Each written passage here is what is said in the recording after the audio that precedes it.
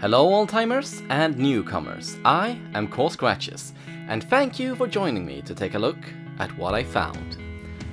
This video will be a bit different from what you've come to expect from me. I enjoy making reviews the way I have been, and you can expect a new one as soon as next week. But between ripping softwares, copyright claims, money troubles, and a host of other issues, I'm revising my approach a little bit. Not to mention I've spent the last 3 weeks reviewing an obscure Swedish kids film. I couldn't leave you guys hanging for another fortnight. And while currently the only source of new films I have is YouTube, I also have a subscription to POV Horror. I'm not about to lift films off a streaming service, but I can still watch them, and that is something.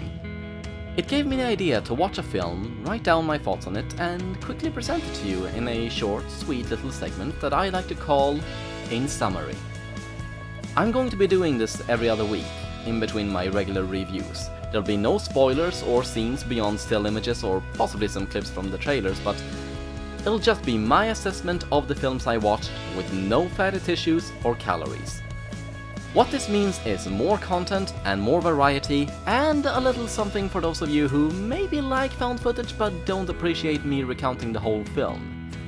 I hope you'll enjoy it, and I've taken up enough of your time already. Thank you for listening, and let's move on. Heidi is a fascinating little beast that forced me to question where I really stand on several things I consider when I make a review.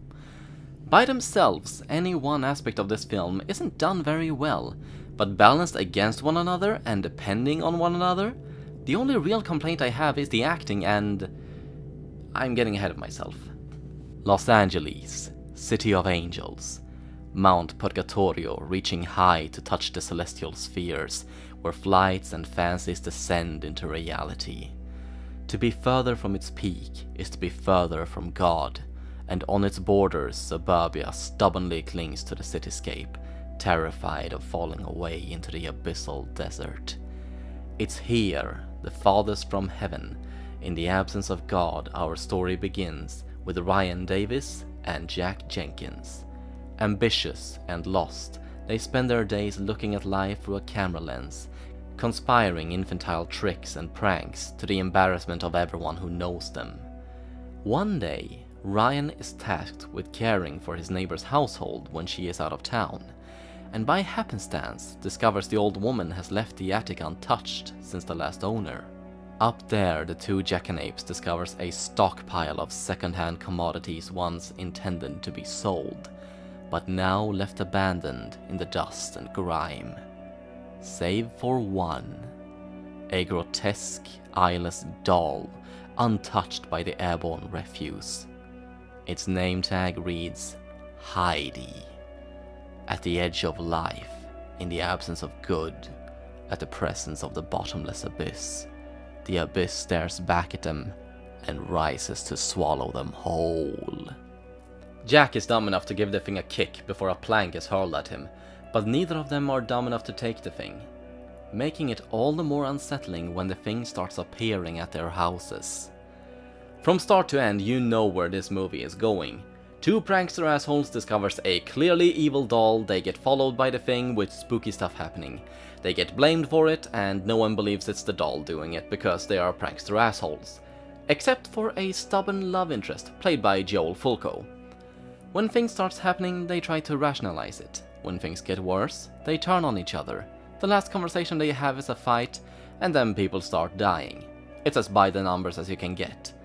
So instead of pretending it's in any way surprising, or hope you've never seen a horror movie before, director Daniel Ray focuses entirely on presentation. This is found footage in technique only. It's stylistically edited, filmed on several unrelated cameras, full of background music and sound effects, and even by the movie's own rules, it's impossible for this footage to be real, as it's heavily implied Heidi doesn't allow her existence to be documented.